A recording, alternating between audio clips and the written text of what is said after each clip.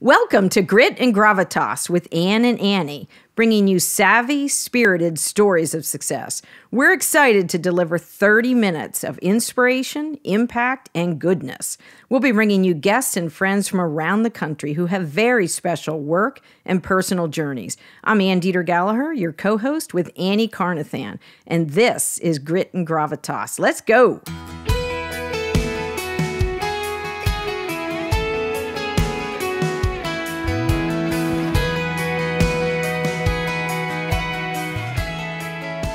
It is always a good day to be in the Grit and Gravitas studio in person again. Not that you and I, Annie, are always in person, but we, the last 4 episodes, I believe we've had a remote slate of guests, which have been phenomenal. All phenomenal, but there is nothing like a person. There's a chemistry to an in-person guest and a conversation and a sense of community, and no better guest to join us today when I'm talking about a sense of community and women rocking radio and having a microphone. Holly Love, we are so honored to have you join us at Grit and Gravitas. Nobody told me about the cameras. I'm on the radio, ladies. Hi, friends. Thank you so much. But she's so cute. It really wouldn't matter. She is cute. Yeah, you can feel that no matter whether you're listening or looking. I would have dressed the same if I knew about the cameras. That's the one thing that I learned in COVID. Is I adopted my style. Like the days of going in and being all fancy schmancy. I don't need to do that anymore. So, Holly, I kind of feel a little nervous because you have 30 years of experience in the radio industry and media. And Annie and I, we're usually behind the camera people, but now we've just crested over a year of our podcasting foray. And so we're trying to learn as much as you do, but we're honored to have such an esteemed wealth of experience in our studio today. Thank you. I don't know. Wealth is the word, but you know what? Experience, hands-on experience. Yes. So I guess that equates to wealth. But I think your podcast is wonderful. I've listened. I know that we've talked about it before. I was one of the first people that texted Annie like, "I love this." But you know, it is just enlightening to hear women talking about women and success stories. Right. And I've always looked to both of you as major success stories. So I'm honored to be here. Sweet. Thank you. And so you are the current position, iHeartMedia, which is a behemoth, but you are a morning show producer. You're a content creator. You're a promotions director. And you have your own podcast, the Holly Love podcast. And I'm still doing shifts on regular FM radio, terrestrial FM radio. Yeah, that's, again, since COVID, like things have happened and it's just, it's a bummer when, DJs leave or, people that you've worked with forever. But then opportunities. iHeart, because it's a behemoth, has opened up great opportunity for the people that are there. Great. And like this past weekend, I was on in Cleveland. My aunt hears me in Pittsburgh every weekend, or I'm in Salt Lake City. While I'm not there, I'm also one of those people that, explores the market even from afar, though I've been to those markets. So I really try to stay focused on what's going on in the market, and I can just do it from the comfort of Harrisburg, Pennsylvania. Right. So. And I think that's where technology, Holly, is the main disruptor. And COVID really accelerated that. Yeah. And you're a live co-host with 2 men on a regional powerhouse, WHPW, Harrisburg, Pennsylvania. You got it. And there is something to be said for that in person.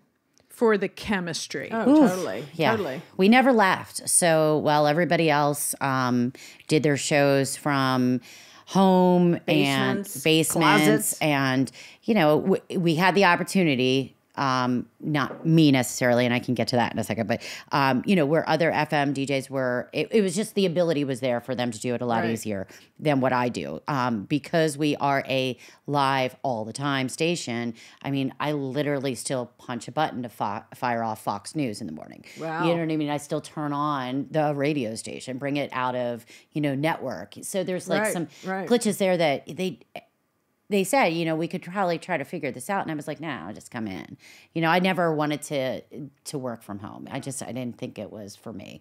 And then just coupled with the fact that AM radio is still very AM radio, it was easier to come in. Good. Yeah, I think working from home turned into living at work for me. Yeah.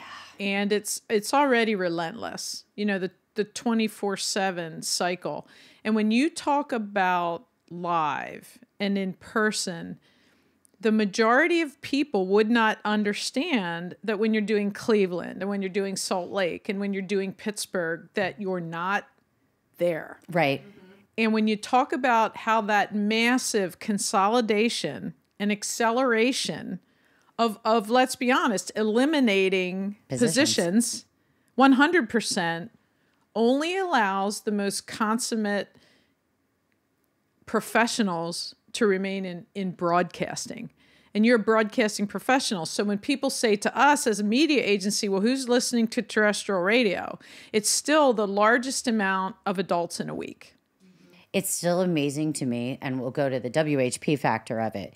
So for, I guess, like 21 years, I've technically been with iHeart. Wow. And about 16 of them on WHP, not full-time. And Annie knew me back in the day when I was on FM 97.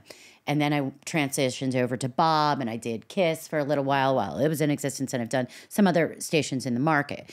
I still, to this day, if I'm going to be recognized, which I try not to be because obviously I'm on the radio and I don't like... We've brought you out on camera. It's on camera, right? But if I'm going to be recognized, it is 100% for something I said on WHP 580 or something we did on WHP 580. And it could be 16 years ago, a prize I gave away. It's simple, but that is such a listen to radio Simple, station. not easy. And it's impossible to tell someone how difficult it is to carry hours. Oh, my. Spontaneously as a team. Yes, there are some elements that are always going to happen. Sure. You cannot absolutely articulate to someone what a masterful ability that is to have that chemistry, to have that show every day. You don't get to wake up going, I think I'm just going to take a little like time off. I'm just going to sort of, write the check in and not necessarily engage. And it brings me to the core thing that I think we need to talk about in regards to you for women. How, when you look back, not only that long, because radio is notorious for eating its young and throwing it out. Yeah. Right? The massive turnover, the massive group to group, station to station, for whatever reason. How have you been resilient enough to stay not only at the top of your game in broadcasting, you've added jobs, you've added stations, you have not just survived, but you thrived. Doing the podcast. Thank you. And leveraging women new have to be resilient. There are the ebbs and the flows, and I think we can say we are, or we can demonstrate that you've been. I think the easiest answer, and it might sound funny, but I don't understand the word no. Like, I guess if somebody asks me to do something, even if I'm pulling my hair out and going, oh, you gotta be kidding me, right? I'm still going to say yes, or I'm going to say, let me figure out a better way to do this. So that, I think, has made me, and listen, I mean, you'll talk to anybody at work, like, I probably am not an easy person to work with, like, but I'm busy. Like, if it's going to be worth my while and it has to be done, I'm going to say yes. And Ann and I talk about that, especially for my team or Ann's team. We're in the yes business. Yeah. Because if we're not saying yes, someone else is. Absolutely. And I feel the same way. Yeah. And that resilience and what I want to put an emphasis on is that your story is one of struggle, of change, of disruption. And what I mean by that is you're a woman with a personal life, with outside interests, with hobbies, right? And that in and of itself, and a mother. Not just through COVID, right? And kids are so busy today. They go all over creation. 2 travel teams, 4 different sports. Yes. Right? That's a whole nother job. Like I look at other women like that are just, that are like just trying to juggle like 3 kids at home. I'm like, I don't know how you do that. Like, whoa, like I'm at my max with 2. You know what I mean? So, but you would figure it out, right? You would say like, oh yes, yeah, you just figure it out. or let me figure out. You just find that, carve out that. So I think the easiest answer to being a woman, excuse me, in the broadcast industry is, which I think things are changing to an extent. I mean, as we become more sensitive this and recognize people's feelings a little bit better. I've also had the thickest skin of them all.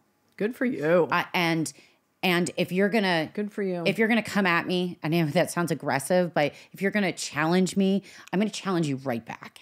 I'm gonna stand my ground because I have to. You know what I mean? I'm a woman in a very male-dominated work Good for world. you, and that's probably why you're still standing and going strong. But we talk about that, Holly, and whether we like it or not, the main bastion of the C-suite is still very, very male-dominated. Think about it every day of my life. Every day of my life. And part of it is to change the way male CEOs think about women in the C-suite, because generally they're making a lot of the decisions. Right. And when you talk about thick skin, again, simple, not easy. I have had mentors through the years, and I think, and if I may, but Miss Sandy Fenton, right? Oh, the travel. You have no idea how much I adore this woman. Great. But she has said to me on numerous times about, standing your ground. And we've had a deep conversation about just make it better for the next generation of women. Good. So I'll be fine. I know I'm fine. I've had trials and tribulations. Life's a roller coaster ride. I'm not done yet. I've got plenty of more uphill battles. But whatever I'm doing now, let me make it better for the next woman that comes up. I'm only as good as the person that comes in after me and says they learned something from me. So I guess that's it. Now, I still want to get a C seat someday, and I would still like to see women be equally paid. It's not a thing. I mean, it's just not a thing. They can say it all they want, and I'm not specifically saying my company. It's just in every company. It is what it is. I think there's more power to deal with that challenge by starting your own business.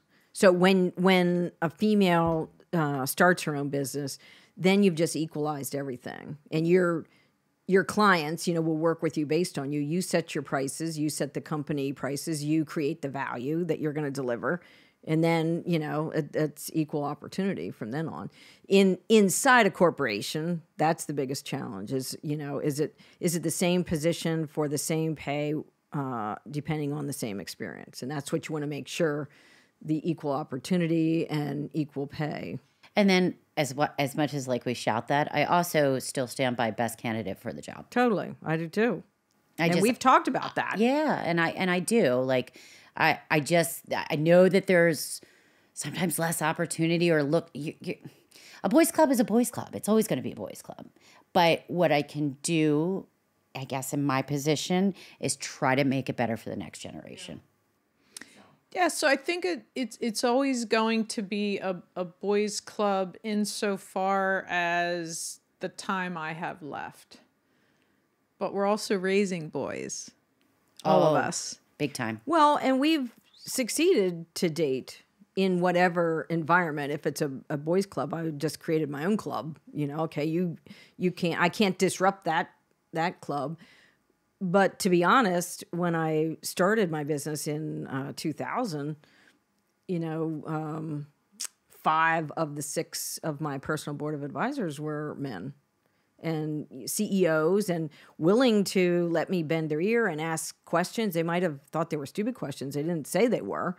And I was coming in totally green in the art of doing business, not the skill set, but how do you do business in this environment? What do I need to know? What do I need to know to close a deal? Because that was all new to me. I was closing deals for elementary school projects and things like that. I wasn't closing business deals. But your willingness to be teachable, which I've said this to both of you, is I think is never ever going to be viewed by another woman as weakness, but as your strongest suit. Like if you are able to sit there and ask a question and ask for advice, whether that is a man or a woman that's offering that advice, I think that's strong. And I think men sometimes, and again, I'm not one of these people that's man versus woman all the time, but I do see it all the time, in particularly, with the people that I work with, like men are just not going to ask for help. Right. Because they see it as help or directions. Or where's the remote? Right? Yeah. What's for dinner? Oh, that's right. I'm sitting on the remote. Yeah. That's right. Oh, my sock is in the laundry. Okay. Gotcha. But as far as my son goes, I'm his biggest cheerleader, and in the same breath, I'm his, officer of the court, Right. Like I'm gonna be good cop, bad cop every day of the week with him until we're both dead, So and I think style has a lot to do with how you interact with men. And so when Ann and I are walking through iHeart to promote our podcast, graciously, thank you, on all the shows on iHeart. Yes, thank you. It's not lost on us that you're the only female we see. That is a weird reality. That's a surreal moment when I recognize that. Right. That being said, the people that I work with on the first floor, they're my brothers. You know what I mean? They are my. Well, I do. There's a sense of family there, no matter what station and survival. Yeah, and so when women are looking out and say, not Great Resignation aside, I'm still not entirely sure I understand that, but when you look out, is this just what's going to happen here, right? And you have a lot of responsibility. You have an enormous amount on you, as a breadwinner, as your kid's mom, as Holly Love, the consummate broadcast professional. As a friend. Yeah. And when you look out at now, you're adding all these responsibilities to remain relevant, in a company that keeps going, how do we... It's tricky. It's terrifying. And in those tough moments, could be women, resilience, how do you stay the course? And how do you say, this is what I'm going to continue to do in an extraordinarily volatile, disrupted vertical? Never putting the blinders on, being constantly aware of everything that's going on. There's a lot of people that just stay the course. Let me do my job. No. Let me keep my head down. I'm not that person. I'm not going to be that person. If they don't like it, then I don't know, like find somebody better to do all these jobs. But I'm going to put my best foot forward. I'm going to constantly speak my truth. I'm going to stand my ground when I think things are right or wrong, or just my opinion on how things look. If that vase needs to be centered a little bit more, stupid things. I'm going to do that. Good. Does that always reflect? I know that I am probably looked over for a lot of C-suite jobs because of my personality at times. But then again, I'm also comfortable in not getting that job because it probably wasn't for me anyway. Yeah. Okay. If they need a yes man, I'm not. Right. I'm not your girl anyway. It's not a personality fit. And I'm okay with that. What excites me is people like yourselves recognizing me. No, you don't understand. Like, I will drive home with a smile on my face knowing that you guys recognize me. Oh, my word. Learn from as well. Not just recognize, learn from. Back at you. But that's what we all should do. And when Ann and I sat and thought, okay, and I'm a big action person, clearly. I think we can talk about things, and I think we can do something about it. And this is our effort solely to help women in business, especially younger women in business, and if it cuts down on the learning curve at all. Because I think, Holly, it's are we fearless? I think some days I'm fearless, and some days I fear less. Fear better be part of everyone's DNA because it's our fight or flight reminder. What are we doing here? Confidence, self-esteem. Are we going to stay and fight? Right. Or are we going to head for the exits? And when I look out at everything, and then I'm very faith-based, right? I put a lot of things, right, as the passenger and the Lord's driving the bus, and I think everything does and doesn't happen for a reason. You got that right.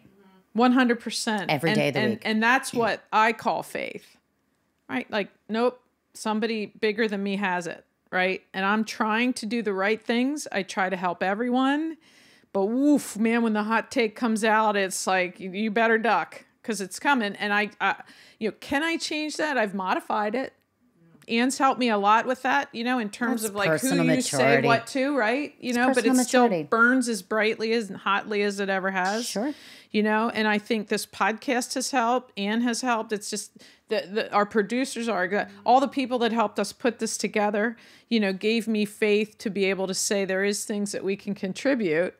And that's resilience, to say we have a lot to contribute. And no one does more than you do.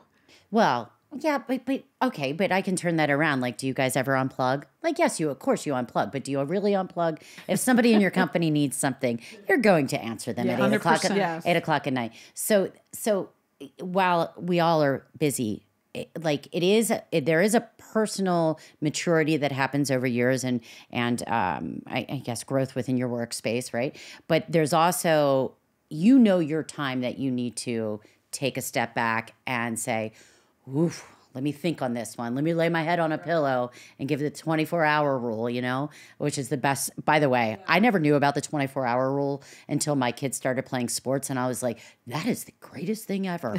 I was like, I don't even remember what coach that was. I was like, sleep on it for 24 hours. Don't quite fire that missile yet. Ooh. Just wait a little bit. I'm like, ooh. That's a business vitamin. And I forgot, I was remiss in introducing us that way, See, Holly. so we were out of sorts. I know. The only requirement, and this through our personal conversations, is to think about 1, 2, 3, 5 business vitamins that our listeners can use the day they hear them, or some kind of value. We hope to return on listening, a value for them. But I love that, and I think that's a great vitamin. The older we get, the more we see the benefit of that. If we all could do that when we were 22 years old, coming to the workplace. Amen. So my other business vitamin, and I don't know if this qualifies, but I briefly said to this, I truly believe that everyone should travel by themselves one time. So I love that idea. I'm terribly intrigued. I'm totally not brave enough to do that. I want to be. So I'm going to put it out there that I would love to. Like, I'll go out to lunch or dinner with myself. That's like excellent. Some women will not do that. They will not do that. Yeah, no, don't be afraid of that. And oh my God, some of the best times of my life I went. So tell me about the travel by yourself. I'm intrigued. So the first time I did it, I actually went to Europe, and now technically you did not. I was with RJ on a listener trip, so there were listeners there, but I literally was by myself the entire time. So the greatest thing, yes, I had a backup in case I needed to hang out with somebody. But here I am in Germany and France and Switzerland and Netherlands. And, we're going to and from those countries yourself. Yeah. So there was a group of us, obviously, that were traveling together, but I was by myself, right? So when we'd get off the boat, we were actually on one of those river cruises, by the way. Oh, that's so cool. By the way, please do it. Please do a river cruise. So cool. So when we would get off the boat, the tour guides, I just became friends with them, and they were from, Hungary or, this place, that place. And they would say, I don't know if you're going to like the Cuckoo Clock Museum. Go explore the town. So I'd get on a bicycle and I'd ride through vineyards. Were you like in a cafe? Oh, a vineyard. Oh, how sophisticated. My Rudensheim coffee. Rudensheim coffee. Go Google that tomorrow. Oh, my word. I'm Rudensheim. Rudensheim is a place in Germany. I will go back to at some point in my life. But then I started going like it was nothing. Here I am kidless on a weekend, and I'm like, like, what am I going to do? Yeah, I can go hang out with my girlfriends at happy hour or do this, or the kids have sports. But then, I would book a flight, and I'm like, let's go to Florida. I love that. Now I would do I that. did that a lot single. I did do a lot of that single. Yeah, because I didn't meet my husband. I think I was 36. What prevents me from doing? Well, I mean, I don't don't have to do it now because I would either take my girlfriends or my husband, but it would be the safety security of that. Like the thought that I'm going to travel overseas myself, and what if I get appendicitis? Then who on earth is going to guide me, help me, whatever? So I took my To a daughter. very interesting thing about Ann Deeter Gallaher. I know. So what do you do for that? So here's the thing. And maybe Because this wasn't appendicitis may happen. Yeah, sure, absolutely. So I will tell you this. I get off a flight to Curacao, right, which is down by Venezuela. You know, like the ABCs, right? Like there's Aruba, Bonaire, Curacao. Curacao is my favorite place on the planet. Like, I will go back there again. Okay. So, but wait, so you're flying there yourself? With Mia. I had my 2-year-old daughter. Now, my ex-husband and my son were coming down a couple days later, but I was like, I'll do it, whatever. Like we could go early, he couldn't, but I was like, whatever, it's a couple days, I'll be fine. So I get off the flight, and it was in February, March, I can't remember, but it's during Carnival. Okay. And if you know anything about South American or the Spanish culture, Carnival is literally the biggest of festivities. In the streets and everything? Oh, like headdresses and like. It's like Coachella only. Like it's just culturally the most amazing thing on your eyes. Like you don't understand the colors and the flavor and the music and the sounds. However, I'm with a 2-year-old daughter. It's 10 o'clock at night and I'm in a foreign country that I also didn't do my research on, but they do not speak Spanish. They speak their own language and Dutch. I knew it was a Dutch country, but who knows Dutch? I don't know Dutch, right? So I get off the flight and I'm like, taxi? No, there's not a translated word for that. So I'm like, oh my gosh, I'm running around the airport. Anyway, I finally. Where's Rosetta Stone when you need it? Right. And this is before all that. So right.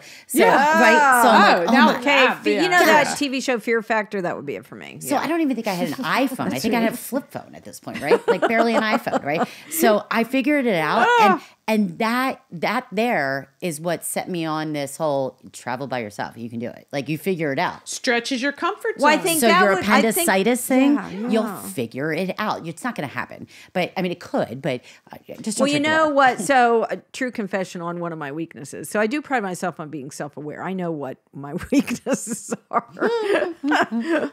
that requires a lot of bravery.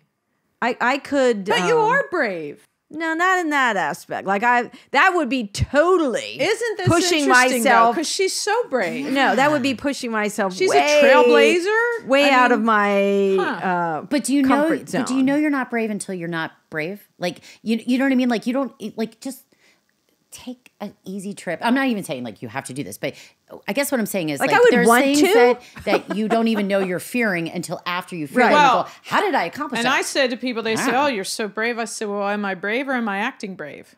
You just need people to see bravery, whether I'm acting or whether I actually feel brave. You just got to do it. So, fun fact: today we're recording. It's National Walking Day. Did you ladies know that?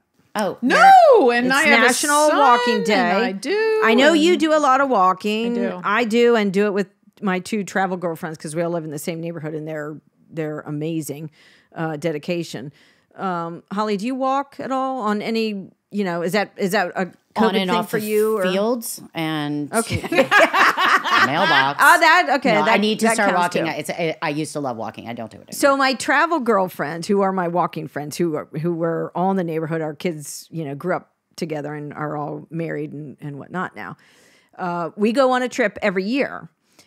And what they love to do, they love to find the highest bridge. And we incorporate that into our walking. Well, so when we went to Napa, and of course we stayed in San Francisco, and they want to walk on the Golden Gate. Well, I'm like, holy crap, like that's like pretty high. Yeah, that's real high. That's like in the clouds. It's really windy there. Yeah. And they were gung-ho. Honest to goodness, I had a full-on panic attack. Because you can't just change your mind. No. When you're... And you would blow away in a stiff wind. Well, I don't know about that. But you're one of those over... clip things. The zipline clips. Yes. We're going over, and it's over a mile, to get across. I'm like, But it was kind of that... I was so anxious and trepidatious that in the end it was really good. You know what? That sounds weird. Because you conquered it. Yes, totally conquered it. Huge fear, and you my conquered siblings it. were saying, "I can't believe you did that. I never would have done that in a million years." So And then we've done other bridges since. I said, this is like, I don't really want it to be a thing. right. This is your thing, girls. I know. I'll size it up. I'm not going to skydive. Right. I'm not going to bungee jump, but doing something where it pushes you. And I think that's good for the brain. I think that's good for us, as women. And COVID maybe opened up opportunities to do that. But the travel alone, I know it's a thing. There's several bloggers that focus on that. So healthy for your mindset. The problem is, I don't know. Would you do it? You already do it. Well, we're going to have a cliffhanger because we're under a minute now. It's half a minute left. Shoot. And we have to wrap up with Holly because our podcasts are 30 minutes of rollicking good time. But we're in charge. So, this 35, redefined. whatever. Yeah. Yep. So that's a whole, we need to do, so here, Holly Love, we're bringing you back. I want to do a whole podcast on solo travel for women. Yeah. And I know, I want you to walk me through the safety and security of that, because I immediately go to weirdness. Like, okay, whether it's airport, whether it's driving yourself, what if you're in the middle, of the country and there's no gas stations around or anything? I mean, how do you deal with that? Or do you just not, or camping, there's a whole big thing. Okay, I'm not a camper. Let's get this route. No. When I said travel. She's a glamper. I'm barely that. Well, I'm more of a, put me in a nice hotel. There's women who like hike the Appalachian Trail themselves. Yeah, I'm not. I mean, I would do it, but I'm not the outdoorsy type. So you travel in that sense throughout the U.S. and to other countries yourself. Yeah. But I immerse myself in culture, though. No, I love that. I think I love that. That's like the best. And you education. have found everybody, to be receptive of that and helpful to you. And I walked 10 miles in Koblenz. Oh, we're so over time.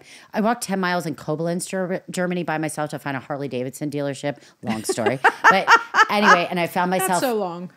Yeah, and I found myself in this crazy neighborhood I probably shouldn't have been in. But I mean, it was fine. I mean, it was middle of the day, and I mean, I'm not going to find myself in a bad situation. Everything's better in the light of day. Yeah, and there's just less scary to it. There's just I just Googled find an Uber, and then I went up to a guy and I said, "Hey, can you help me get an Uber or a taxi?" And he was plentiful, happy to help. Good. You know what I mean? So I mean, it's just I walked myself into a bad situation, but I also walked myself out of that situation. So give me, which is to my story tee of my this life. up and pique everyone's interest, give me a bite. It's literally the story of my life. Walk yourself into a bad station, then walk yourself out, Holly.